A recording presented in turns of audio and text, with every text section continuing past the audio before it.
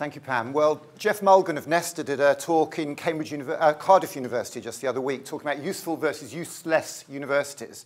I think we're here with 4 very useful universities, and thanks to the team for inviting us up today to talk about inclusion in STEM and STEAM. For us, inclusion is about gender, it's about social demographic, it's about parents, it's about teachers, it's about universities, all getting involved to power communities to inspire children with creativity, because it takes a whole village to inspire a child. I'm reading a book at the moment by Christian Warman about fire, called Fire and Steam. That really should be lowercase S-T-A-M, about the steam revolution, how the railways revolutionized literally the world, our economy, society. How many people saw this talk last week by Elon Musk launching the Mark III Tesla? I'm going to show you a 20-second version of that. So basically, Elon Musk there launched the Model 3 Tesla, which was quite simply not possible without STEAM in society, creativity, business, problem-solving, technology. We need STEAM. We need a STEAM-powered revolution to take society, to take the world to the next level. 5 years ago, I've got to my admission, I'm just a parent. I'm a dad who saw this Ken Robinson TED Talk, which I hadn't realized how much this polarizes the world between creativity and knowledge-based curricula. I gave a career up to work in creativity with STEAM, and literacy with a literacy intervention organization. Guy Claxton talks about how we have to help our children find out what they want to be good at and help them pursue that dream. That's the role of parents, educators, society, everybody involved here. And Robert Winston said to us, you've got to get them in primary. But primary teachers are flat out teaching children to read, write, and do maths. They haven't got time to be a creativity expert, science expert. So we believe in bringing communities into primary schools. And that's what we're doing with STEAM Co. So basically, we provide inspiration and resources for communities to run what we call STEAM Co days, creativity days across the STEAM skills. In terms of inspiration, we're running launch events. Here's one we did in Liverpool with Ken Robinson, one in Sunderland with Shion Wura, the Shadow Digital Economies Minister. And we had hundreds of children come in to see what a STEAM Co day looks like for themselves. We're now working on events in Cambridge, Bristol, Cornwall, and London. In terms of resources so that communities can run these activities. Parents, here we have a couple of parents at a school in Paddington rolling newspapers to make engineering projects. This is Mango, who's the landlord at the local pub, and a dad in the school who came in and pumped up the rocket to do an air rocket activity for children. It is rocket science on a STEAM Co day, a poetry activity where the children choose words and create poems around the seaside which are blown through with a wind generating machine. We'd love to get somebody like Lem Sisse to run that because he's done a similar activity in his times. We get a ton of clay delivered so the kids can do sculptures. We do zoetrope animations. The children design their own STEAM Co logo. It's deliberately designed to be inclusive so that every child has their own version of that logo.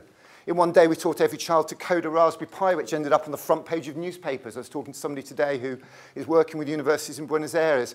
We've been on BBC documentaries. Raspberry Pi and Google gave thousands of Raspberry Pis away, and we now run a code club. So this has impact. It has legacy. There are now 2 code clubs every week in a primary school in Paddington that would not have run if we hadn't, or possibly wouldn't have done if we hadn't done this. We taught children in one of the 20 activities to do 3D modelling. We 3D printed the head teacher. This is Ashley, who got a spin painting machine off Chroma Pier and now does a spin painting activity. Watch this little boy's face. It just says it all. We don't need video to see that. He's absolutely blown away by the science and the centripetal force at play there. We now do that activity across the UK using salad spinner bowls. We make ships out of little pieces of paper. This is Miss Woodford, the head teacher at St Saviour's in Paddington. One of her activities that got everybody involved, everybody included, was buying 3,000 dominoes and doing a domino chase competition in the lunch breaks. I presume you've all seen this film, came from Los Angeles. That inspired us to run the Cardboard Challenge activity that saw us on BBC Breakfast. The improv activity, where the drama teacher does improvisation, human beatboxers come in and teach the children human beatboxing. One of my favourite activities is ukulele, a very inclusive musical activity. You can buy a ukulele for £15. In a day, we taught every child in that school to play a simple tune as one of 20 activities on a STEAM Co day. But very, very inclusive. Every child that comes to a STEAM Co day makes a little flag that they wrap around the school. We send the templates home the week before, so all the templates are available through STEAM Co. They make a passport that lists all the activities that the children go through. They get a stamp when they complete. And we provide the templates for that as well. So it's the resources that communities can use to run these STEAM Co days. One activity, design a car of the future. And on this, we had mums involved. We had girls involved that might not typically be involved in engineering type activities. That project was co-funded by the local Ford dealership, who gave us some money towards a Green Power Trust Goblin electric car. This is Rose. She's in year 3. There's now a car club in that school every week for year 5 and year 6, but she's year 3. But they gave a special concession for Rose because she was so passionate about engineering and becoming a motor mechanic on the basis of that. This activity, Mr. Harding, year 6 teacher in the year 1 classroom, 2 dads from other years, children from other years, a chap from Ford. If that image doesn't say collaboration and inclusiveness, I don't know what does. It certainly went a long way to getting us shortlisted for a Times Education Supplement Award for Community and Collaboration. It's all about community. STEAMco Days bring together parents, teachers, creatives, and community. We've seen parents. In terms of the community, we've worked with people like the Science Museum, Tate Museum. How do we get these fantastic exhibitions that happen in London and Liverpool and certain cities? How do we get them into communities? I was with a primary school yesterday from near Inverness. They've got 17 pupils in their school. Look at this chap. This is Nick Sayers from Brighton. He's made a machine that brings maths and art and science together. Who'd like one of those on a STEAMco Day? Absolutely fantastic activity. I won't ask you to guess where this chap works. Inspiring children at a festival we did. He works at Barclays. He's one of 15,000 digital eagles in Barclays who are trained up to go and inspire children with creativity and technology. They've got an Eagle Lab just around the corner from here. We did an event with them in Brighton recently. Look at this man. This man works in the financial services, and look at his excitement.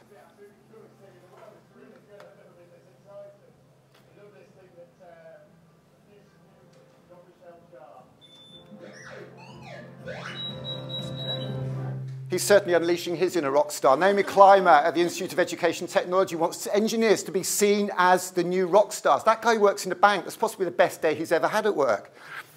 This magazine I picked up at my godmother's house the other day in Wales. You can see the spinning machine there. That is the Women's Institute magazine, with a young lady on the front here who's head of animation at Aardman Studios in Bristol, and she's president of the Women's Institute in Bath. How do we get these voluntary organisations to engage with schools to run STEAMco Days? And we're talking to those guys about our Bristol event. That's the sort of collaboration and inclusiveness we have. Finally, just to wrap up, inspirators. If you ask most children what they want to be when they grow up, they just say rich. But not everybody can be on the X Factor or play for Cambridge Town or City or United or whatever it is. We want to bring these amazing, famous, creative people into primary schools. People like Paul Smith, Heston Blumenthal, Martin Ware has agreed to help us. He started the Human League 20 years ago, Professor Winston. These are architects from Zaha Hadid's practice. How do we get these guys, the head of creative at Liberty, Mr. Brunel there? This chap we met at the top of the BT Tower on STEAMco Day, Dominic Wilcox, is a young inventor from Sunderland, now lives in London. He's been on the Late Show in New York. Driverless car he designed is now the centrepiece of a UK trade and industry campaign to promote creativity in the UK. Dominic is one of our inspirators. We don't want to just get these guys into school once. We want to get them into school once, package it up into an activity that every community can run themselves. Here he is speaking at our Liverpool event. Here he is working with some children at school in Liverpool. And here is Dominic and his dad at a classroom just around the corner at the Spinney School, inspiring an activity that a bunch of parents, actually 3 mothers from a school in Cambridge, ran for their children. And at the end of that talk, this lady came up to me and said, "I cannot believe what you've done today. I did not know my daughter had this creativity in her." That was a very, very special moment for us.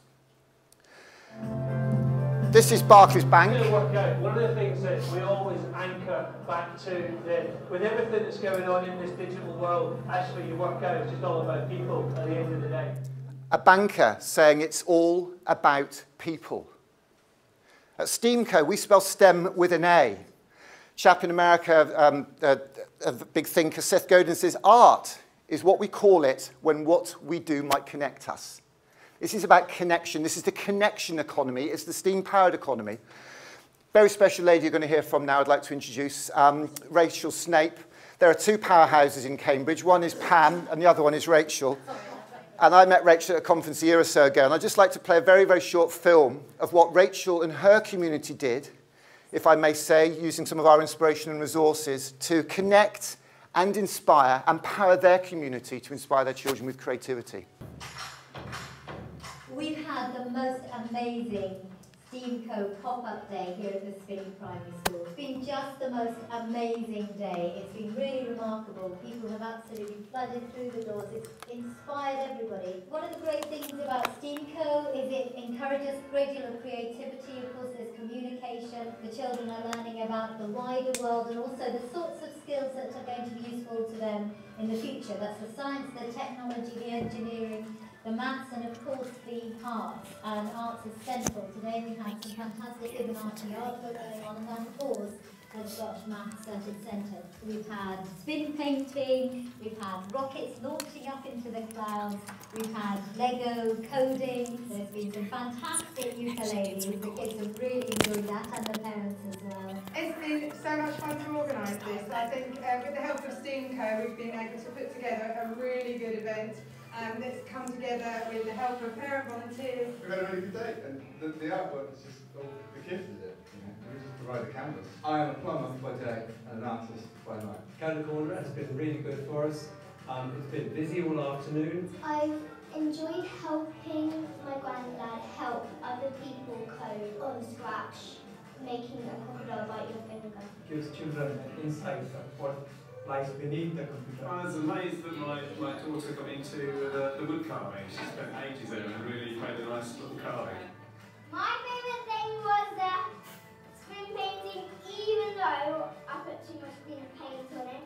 And I liked coding. We've got our own raspberry pi.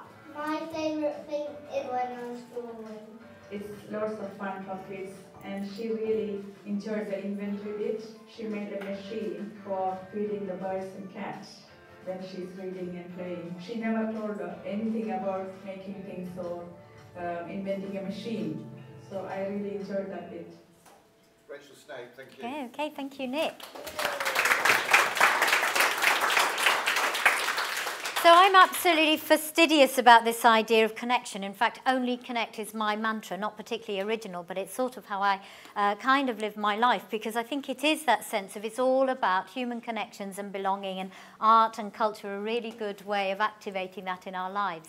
So I'm just going to give you a little bit of a flavour of our school, and for that reason why Steam Co absolutely met the way that our values work at the Spinney.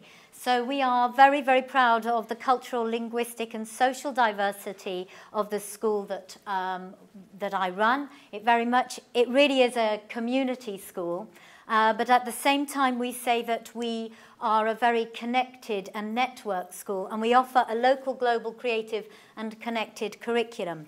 We make connections not just with, for example, this fantastic faculty here at the university, but we also make connections. We've got connections with Barcelona University at the moment on a project looking at dialogic literary gathering, that is children reading classics such as Odysseus, Don Quixote and so on, and the children are using their brains and their former knowledge to bring meaning to these classic texts. We've got connections with Cambridge Primary Review Trust, because whilst it's lovely to have arts and creativity and culture, we want to make sure that our pedagogy is absolutely research-based. Another connection that we have, we are one of 200 schools in the world that are Ashoka Changemaker schools. And if you go onto our website, you'll see that we talk about the importance. It really harks back to what Laura was saying, is about can we create a pedagogy that prepares our children for this quite there's two ways of looking upon it. Problematic world, or is it a world where the children are going to be the problem solvers of the future? And that's what we integrate into our curriculum. Other connections that we have are sort of dotted there, and I know that I'm short of time, so I'll just try to move on. At other occasions I will talk, but now isn't the time, about this ancestral instinct to connect. So there's just a little reference to that. But I really think that that's, well, you know this, it's how our brains are wired to make these sorts of connections. It's part of our human DNA. It's what makes us successful. It propels us into the future. And I'm very rarely to be found without a bit of Lego. We also have a lovely connection with the Lego Foundation, and there are some researchers going into, Dr. Sarah Baker is working with my foundation stage pupils at the moment, looking at the nature of curiosity within play and how that creates the scientists that we want in the future. So wherever there is an opportunity, we will make the right connections to bring the right opportunities and create right opportunities and correct pedagogy for the pupils. Now, the wonderful thing about STEAM And I'm really genuinely not saying this because Nick is in the room, but the wonderful thing about STEAM is that I hadn't really realised just what it would do for the school, because I understood the language, science, technology, engineering, art and maths, and I'm a big fan of all of them, let me tell you.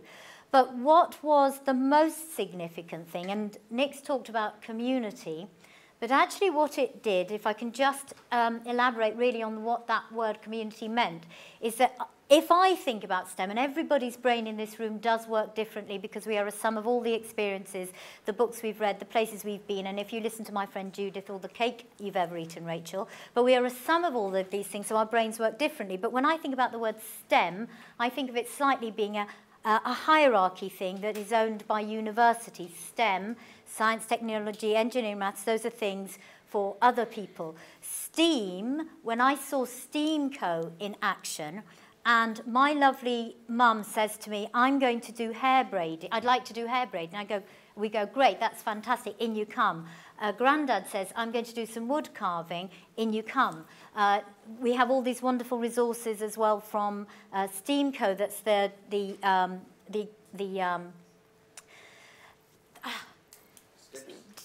I was thinking we've got rockets and we've got all sorts of lovely things that are very technological, and you've got your spin painting and all these marvellous things that accompanies what's going on with the community. But the marvellous thing about STEAMco is that rather than it being something up there, it's something that's accessible and it's a shared space for everybody, and everybody is included. And that's one of the reasons why I'm a big fan and an advocate of STEAMco, and I think it should go into every school. And that's what I'd like to say. Thank you very much.